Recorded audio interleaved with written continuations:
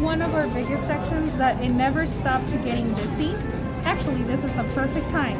It's not rush hour, as you can see. But on the weekends, our meat department is full of our guests, full of our customers trying to get the nice meats. As you can see right now, it's like the part where we have the chicken.